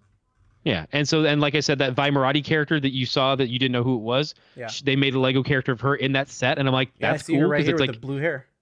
yeah, and it also has a Mon Cal character who's kind of unique, Commander Beck, I believe. Okay. So yeah, like I like that they did this because it's like It's we did get a chance. $100. Yeah. Why is it so much? It's so bland. It's just a giant I mean, tube. Yeah, I mean, it's not horrible as far as parts count wise. It's a decent set. It has a good open space in the middle because it does fit a bunch of minifigures if you want to use it as a troop transport.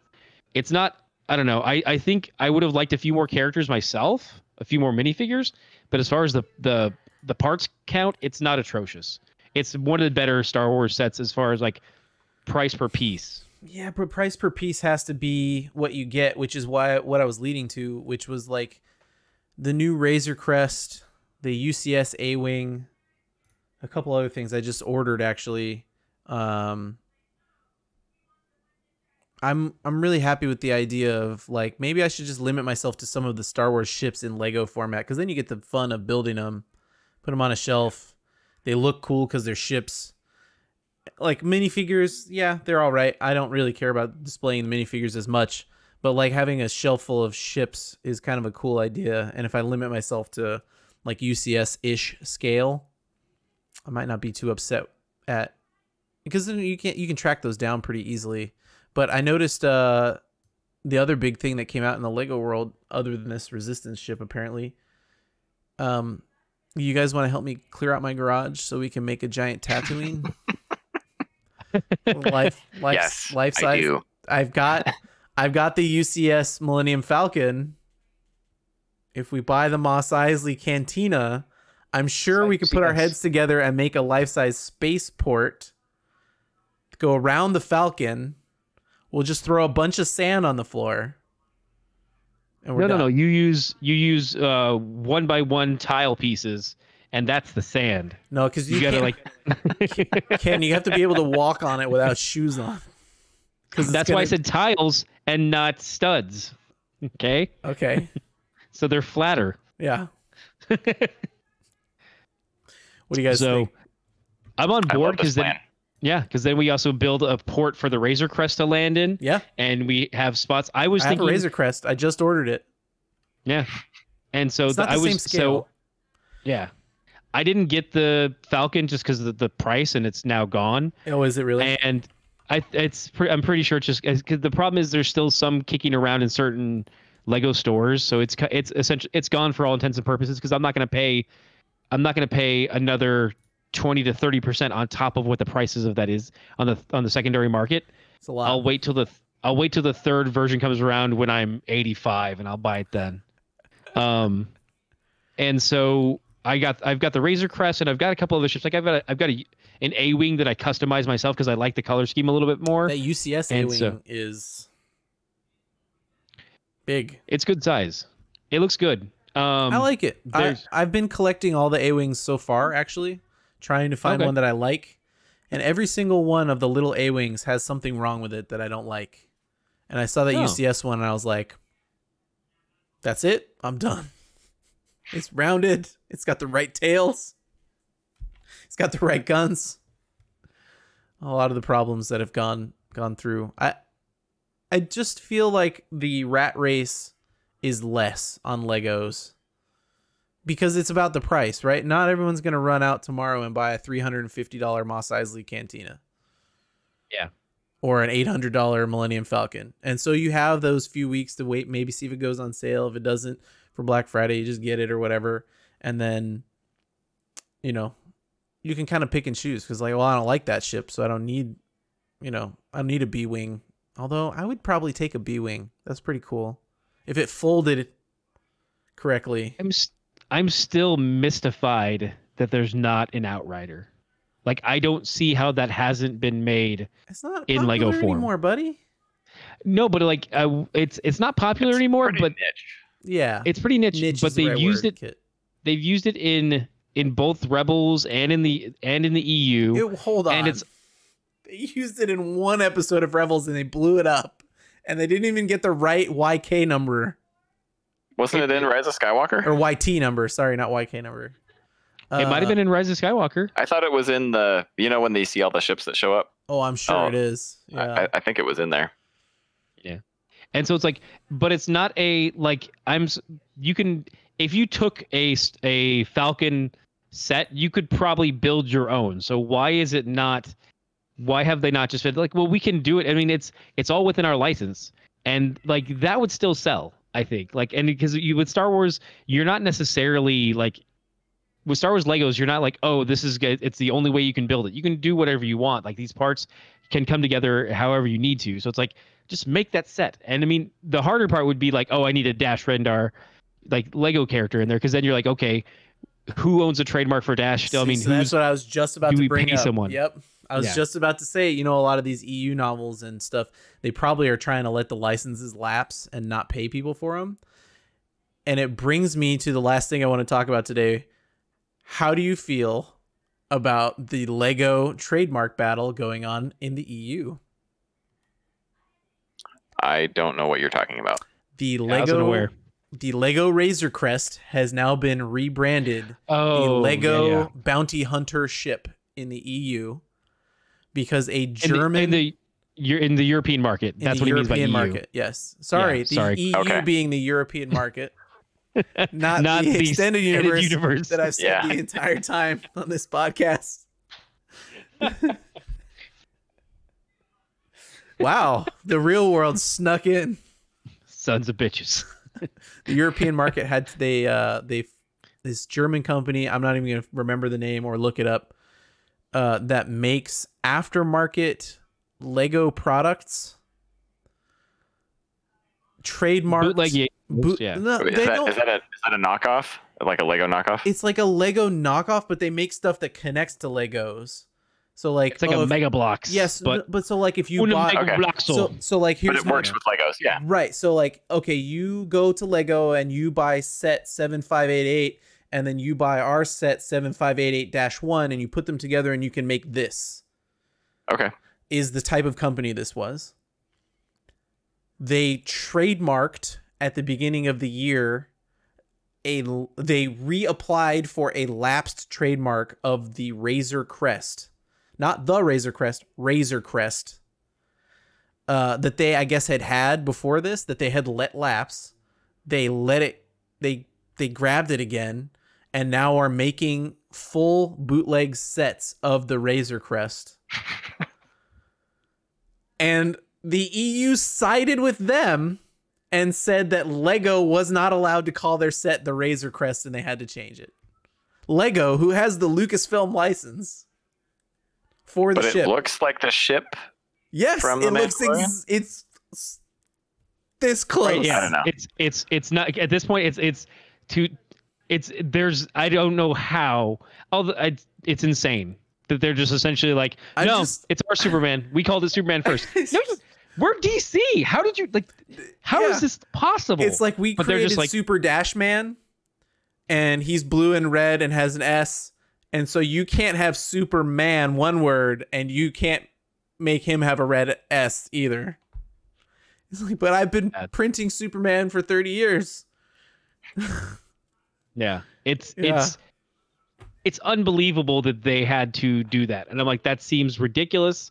I'm on the side of I mean, it's stupid to say, like, I'm on the side of the giant multinational corporation that is Disney, Lego, Star Wars, but it's just like that's ridiculous. Like, I'm gonna go out there and like the month before, just in Germany, I now own the license to Teenage Mutant Ninja Turtles. If you want to sell off these toys, you got to pay me for the license. And like, no, that's our thing. We made that. Go to hell. Like, I just don't. Oh my God. I don't get how they can.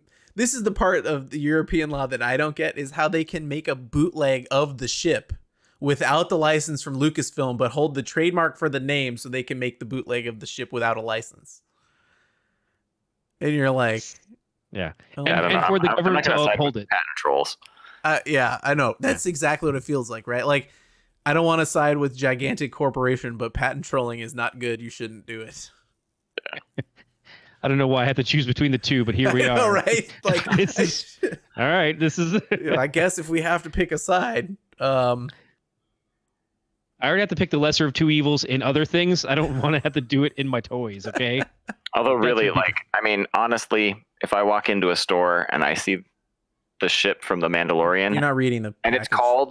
it's called Star Wars: The Ship from the Mandalorian, I'm just gonna buy it. Like, I don't care. Who I feel cares like- that they've locked down the name Razor Crest? I don't Yeah. care. I feel like it's a collector's item because in 5 years it'll say Razor Crest on it. So if you get it now, save it, right?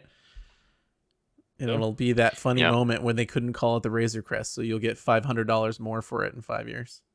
So that only applies to Europe, right? Yeah, I have a Razor Crest. There's a box version in the US where it says Razor Crest, and then there's a box version in Europe that says whatever else. I can go look. It's at the Hunters. front. So then that works out better for Lego because then all the people in the US buy two.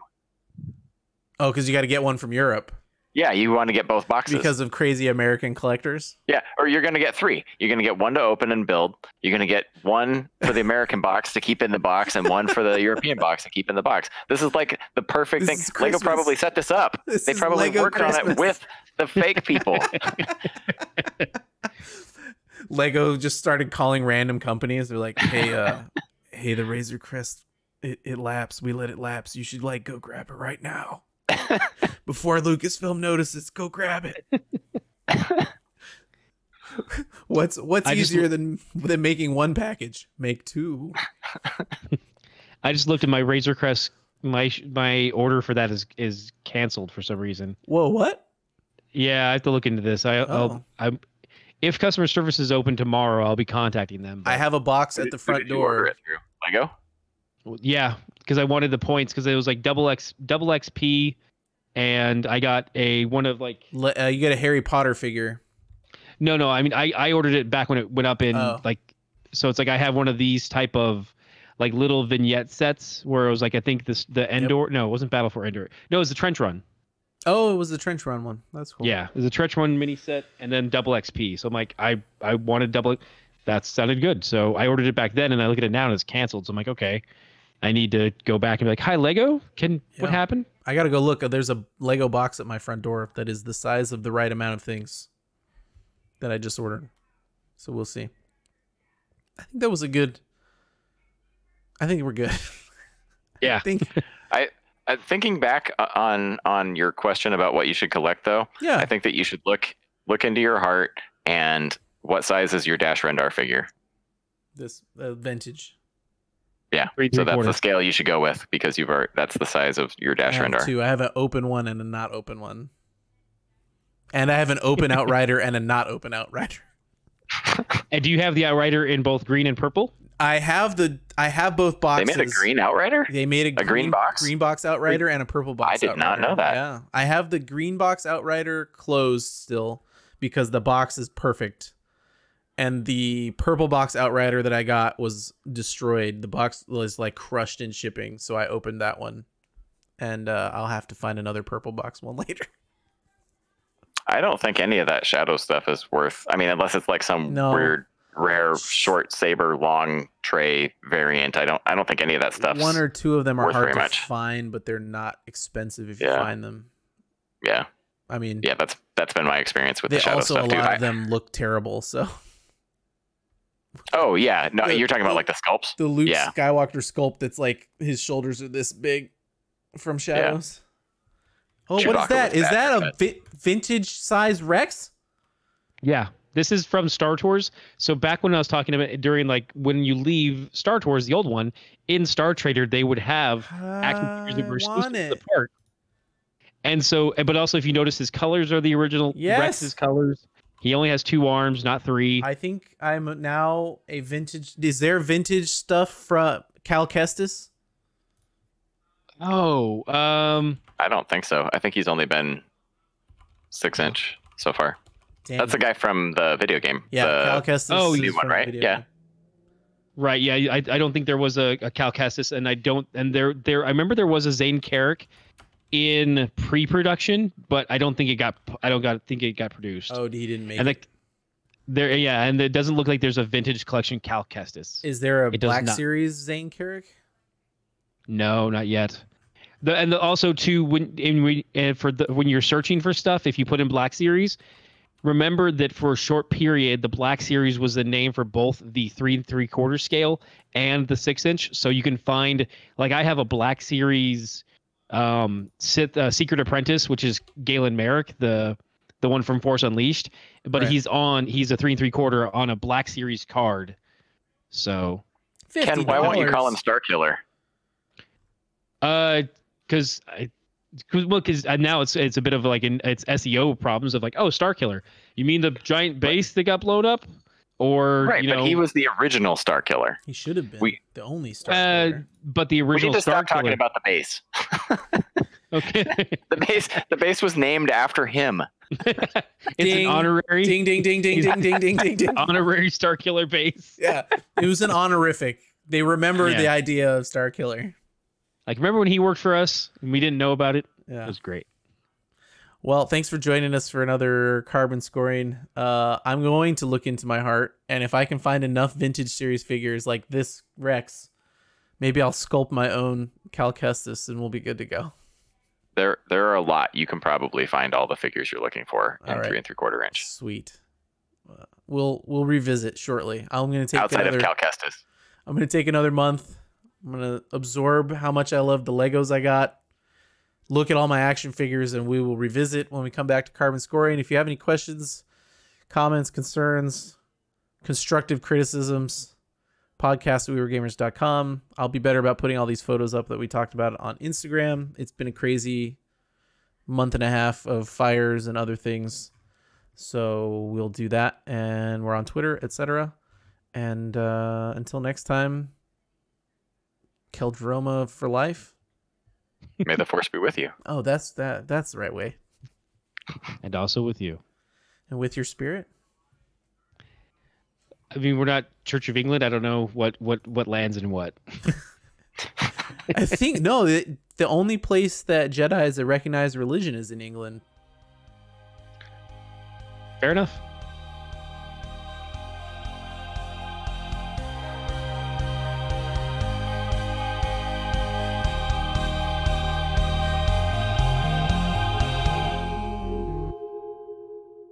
People too like, oh, it's such a dumb ride. I'm like, no, but What? it's It's not a more dumb Star ride. Wars. It's the You only get to ride more I've Great ever. ride. What? It's a great ride. Yeah. What? Yeah. Who It's says the that? only ride I've ever convinced a kid on that we Star Trek actually, fans? like went to space. Yeah. No, Gators. You know, the Stargate people. Oh, Is that actually a thing? Are there like? Gators. I guess there probably are, right? Like Yeah. from Yeah. the shows and stuff. I love Is Stargate. that what they call themselves? Do they actually call themselves I Gators? don't know if they call themselves Gators, but they have their own like TV network just for Stargate. Yeah. Oh yeah, it's free on the internet Yep. or I don't know, on the internet, but on my smart TV. Everything's free on the internet. No, but I mean like my smart TV came with crazy. a app that has some channels, and one of them is like Stargate all the time. Yeah. They have the little repair dude. Yeah, the guy who's like GT90? also the Patrick Warburton bot too. They also Yeah. have him. Oh, I'm gonna have to get half of these. Yeah, it's definitely not like I don't need everyone here, but I Definitely do not. enjoy The repair some of droids them, for and I'm like, sure, yeah. because they're still there. That's cool. Oh wow, I didn't even see this one. I don't even remember seeing these guys. Are they on the outside of the ride? Not Like anymore. physically outside as you're waiting in line, or are they Oh on the yeah, screen? yeah, they're in the line. Hmm. Okay. Yeah, some of them are like in the because like when you first come in, you see like R2 and 3PO when they were just outside, just like setting up the thing, and then you come around and there's some bots that are just kind of decommissioned on the side, and now there's Patrick Warburton bot who's like, it's like okay, move along, and there's a bot who's checking baggage, and like those are two of them that you see in the second to last image. The last image is on the right itself because you're leaving a spaceport, and there's like, oh hey, don't go this way, and like there's one that's like just got like traffic cones to tell you go to this way. That one's a newer one actually. 2013. Oh, I guess that's when they launched the new. Yeah, that's when Wow, they has did it the really been redo. 7 years? That was Wow, the redo it's- before the new series Oh. started coming out. That was when they revamped the ride a little bit. And when we lost Captain Rex. Anyway. Do either of you care It's gotta about the Black Series Imperial probe droid? No. No. Okay. Although it looks cool. Like, I mean, it looks like looks a great. really nice Yeah. figure. Yeah. Okay, because it's right now, and it's the 6-inch scale, so it's big. It's like It's it's big. yay Yeah. big of the Yeah. box. It's $15 at the Target by me. It's half off. And I'm like, I almost got one, but I'm like, I'm not a big Empire guy, but like for $15, that's a great droid. It's Yeah. Actually, cool. now that I say that, I'm now thinking, because I want to do a little droid like depot in my on the shelf, because I built all those model kit ones. But like now I want to get that one just to put it there too. Yeah. For $15? Yes. All right. I think Yeah. Kit's got to run. Yeah. We can always talk more about this stuff, so next time. Yeah. Yeah. I don't get why I would want this Rebel transport, but I haven't been on the ride. Which Rebel transport? The ITS Resistance transport. Oh yeah. If you haven't been on the ride, I don't see as much interest. But if you have, it's a very fun ride and it's very enjoyable. So from one ride, I have an attachment to it. I enjoy it because it's still the magic kind of coming back to going to to Galaxy's Edge and being on a new ride was very kind of like it. I'm like, oh, this is really fun. Yeah. And the Falcon ride was great